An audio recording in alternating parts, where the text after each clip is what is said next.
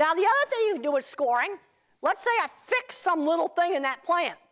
Then I can see if it really worked. Cattle don't like to go into air blowing in their face. If I got air blowing back down that chute, they will not go in. Pigs won't go in either. So you got to change the air so it doesn't blow towards them. And I changed that, and I went from 4.5% focalizing down to 0 just by changing the ventilation. And they didn't have to prod them so much. Or I put a light on the entrance of a chute, and they went from zapping 38% of the pigs down to 4 because they go in. I duct taped the light on the chute entrance. I could measure the improvement. Now, this is my center track restrainer system. I've got this down at Sam Kane and a bunch of other plants. See this little non-slip ramp you have right here? Well, if you watch the movie, you're going to see the same non-slip ramp in the dip vat. And they actually did put that metal plate in there, and it killed the cattle. That actually happened. Took it out, and then it worked. I still got people 35 years later taking that non-slip ramp off, cutting it off, taking the cleats off. It's hard for people to get their head around, give them good footing, and then they'll just walk in there. Also, I have this false floor in here, because this whole apparatus is 8 feet above the floor. You see, the floor is down here. And I don't want the cattle going, a cliff. So I got people taking the false floor off. They're taking all this stuff off that's on there just for behavior reason. It's driving me crazy.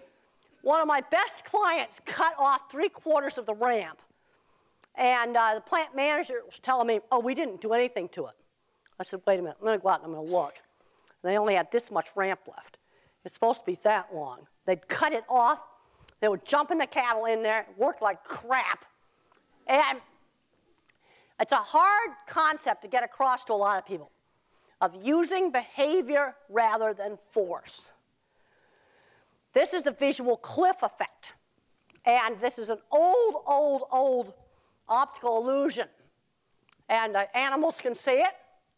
Babies can see it. What's done here is that this box made out of glass. One side, it's a like checker cloth material. That cloth's right up against the glass. Other side, the cloth's 4 feet down.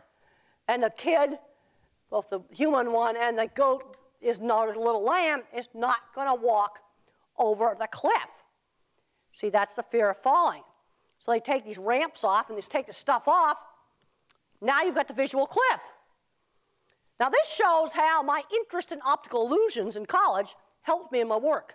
Because I originally wanted to be an experimental psychologist studying this kind of stuff. This is old. This was in a general psychology book in the 60s. Okay, some other things. I put a light on the restrainer entrance. I go from 8% focalizing down to 0 because they don't have to prod them as much. Okay, I put the false floor back in after they took it off. 9% moving down to 0 because they didn't have to keep prodding them. Now, of course, that's only with well-trained handlers that only use the prod when they need to. Reduce the pressure on a neck restrainer, 23% moving their heads off down to 0. And then there's an example of a light. Something very, very simple. Now, this won't work in an outdoor facility because the eyes are adjusted to the sun. This is only going to work indoors.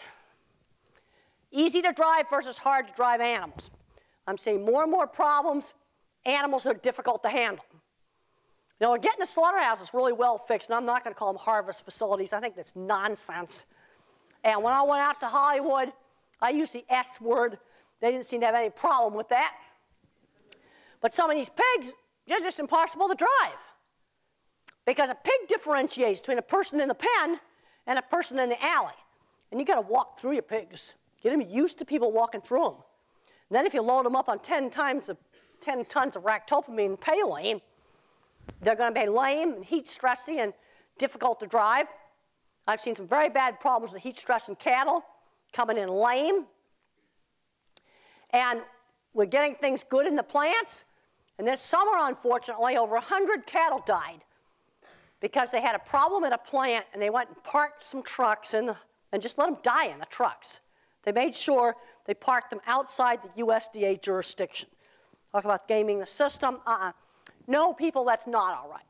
Maybe you better have an emergency plan. Like maybe you better buy a portable loading ramp and trailer and panel set. So you can take them to a horse arena and unload them. This plant wasn't where there was other plants they could take them, or take them to the fairgrounds, or take them to an auction and unload them. You don't just let them die. And I hate to say it, that happened this summer. Now, in designing guidelines, a trend now is to go with these animal-based outcome measures. Instead of telling them how to build their corrals or their chutes, they've got to achieve certain outcomes. Well, then there are some things you just have to prohibit.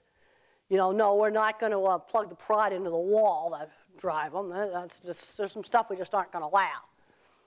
And the old way of doing things was to tell people exactly how to design stuff. I've been trying to, you know, now in Europe and here, kind of getting away from that.